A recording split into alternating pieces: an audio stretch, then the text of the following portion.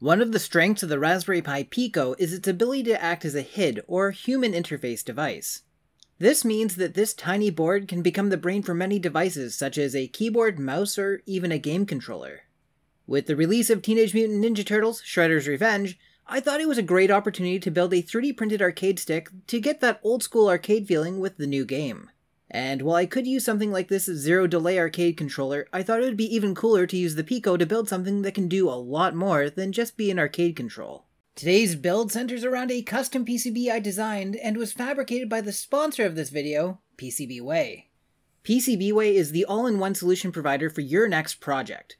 Starting with custom PCB production, they offer boards starting at just $5 for 5 copies plus the cost of shipping. Plus, if it's your first time ordering from them, you get a $5 off coupon, making your first order free. One thing I love is that when you upload your board, it gives you a preview of your design right in the browser, so you can make sure it looks good before you submit your order. In addition to PCB fabrication services, they offer many other ones, including CNC milling, 3D printing, and even PCB assembly, so your board arrives with all the components populated and ready to be used. You can check out PCBWay by clicking on the link in the description of this video. First, I modeled my PicoCader board in KiCad, and then I sent it off to PCBWay for manufacturing. While I was waiting for it to arrive, I was able to import the PCB model into Fusion 360 and, from there, model an arcade controller around the design. I decided early on that I wanted to do a lot more than arcade stuff, so I included a spot for the same 128x64 OLED display that I included in the GamerPi RGB project from last year. Shortly after, the PCBs arrived from PCBWay, and it was time to solder up some components. Looking over the PicoCader board, you can see that I've split out the appropriate GPIO pins and coupled them with a ground pin. We'll set these pins to high in our code, and that gives you everything you need to trigger a button press. I also added pins for analog signals, a few general purpose pins that have spots for resistors if you want to use them for LEDs, and a 4-pin connector for the I2C OLED display. I also designed it so that you can solder the Pico directly to the board, but I wanted to make it removable. So I started by soldering header pins to the Pico. I soldered the corners first to make sure that the pins are flush, and then I just went ahead and soldered the rest of the pins into place. Then it was time to populate the PicoCader board. I used female headers to create a socket for the Pico itself, which makes it a snap to insert and remove. With all the components installed, I also 3D printed a shell in this beautiful green PLA filament that feels perfect paired with a new Ninja Turtles game. Assembly is pretty simple. The 24mm arcade buttons just snap into place with a friction fit. The joystick is held in place with some M3 screws and some 3D printed washers. The OLED display is held in with some short M2 screws. The utility buttons above the joystick came with a retaining nut that inserts into the body of the joystick. Then you just screw the switch into place from the inside. I also added a spot for a micro USB to USB plug. This will help save on the wear and tear on the Pico while still giving you a removable cable on the back. And finally, we mount the PicoCader board to the bottom of the fight stick, and we're ready to wire it up. And wiring is pretty simple, at least for the buttons. You can connect up to 12 buttons simply by wiring them to B1 through B12 on the PicoCader board. I used these 2-pin to quick disconnect cables that I had left over from some previous arcade builds, but you can just make your own. Clearances are a bit tight, so you might have to bend the quick disconnects to ensure that the bottom of the case fits properly. Using a wiring diagram I found online, as well as some male to female jumper cables, I connected each pin of the joystick to the signal pin for their corresponding direction on the PicoCader board, since the 4 directional switches share a common ground on the joystick.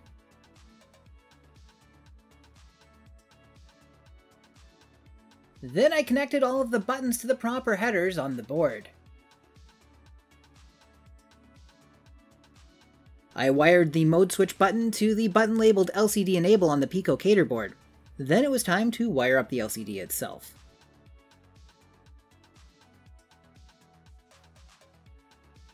Now before closing up the bottom, you'll want to flash CircuitPython onto your Pico. This is done by holding down the boot select button while plugging your Pico into your computer. Then, you can download the CircuitPython UF2 file from the link provided in the description of this video, and copy it to the Pico. From there, you can close up the bottom and it's ready for programming. But before we jump into code, let's take a look at how the final product works.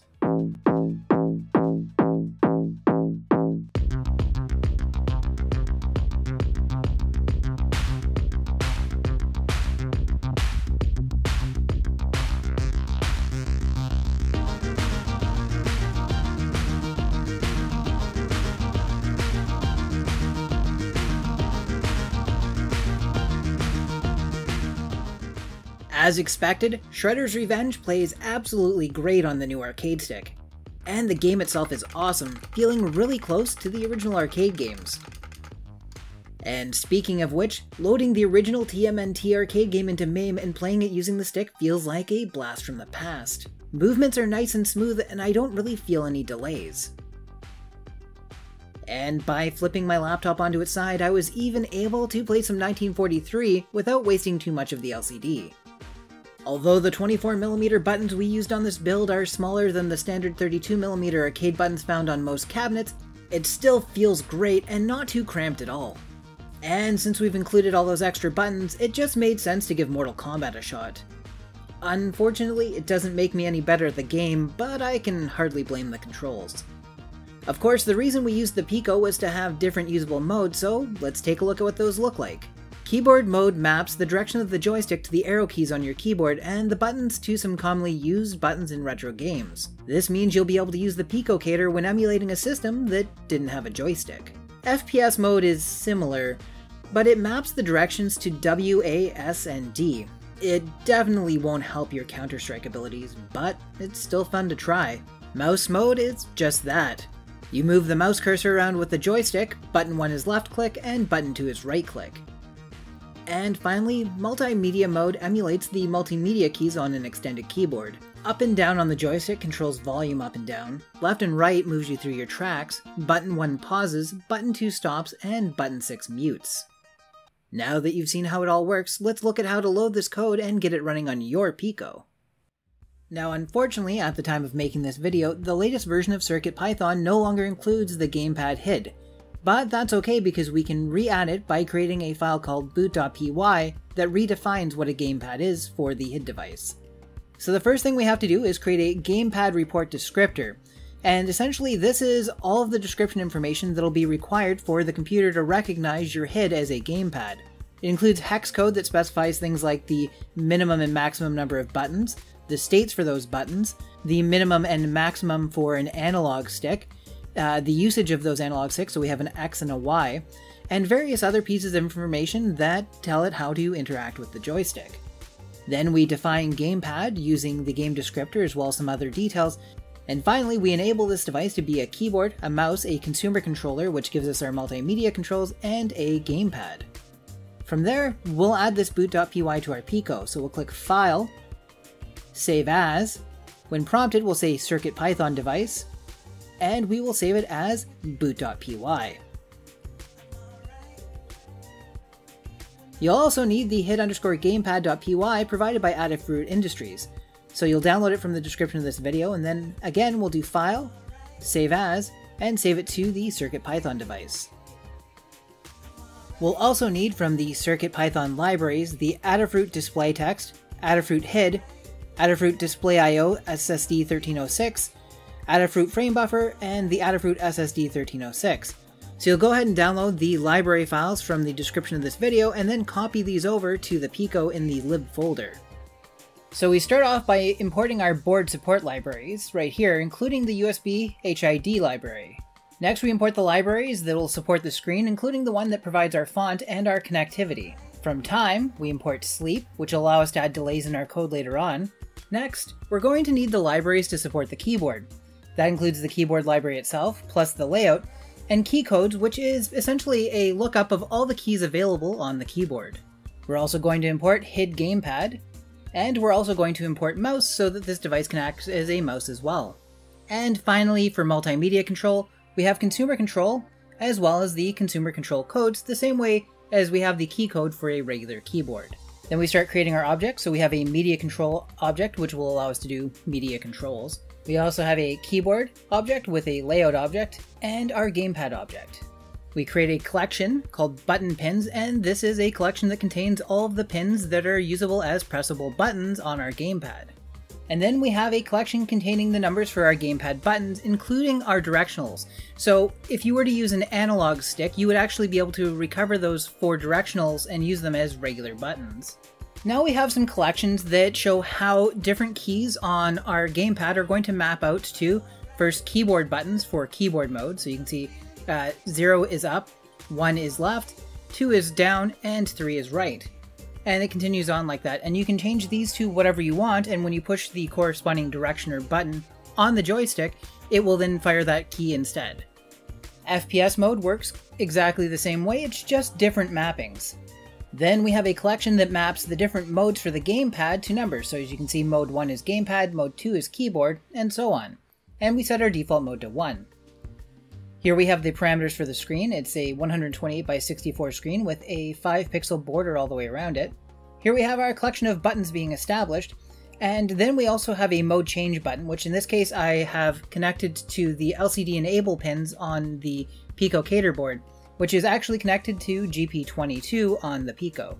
We set the I/O direction to input, and we set the pull-up resistor as on, so it'll always read high unless it's grounded out with a button press.